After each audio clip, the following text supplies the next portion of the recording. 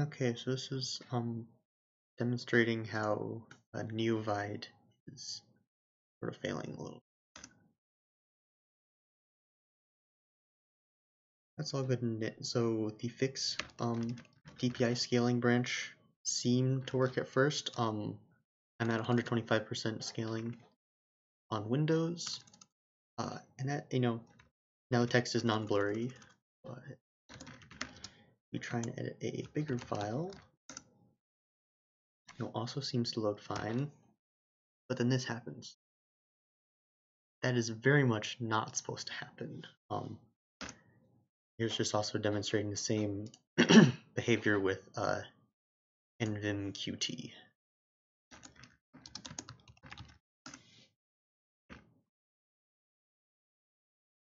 And that's, scroll like normal.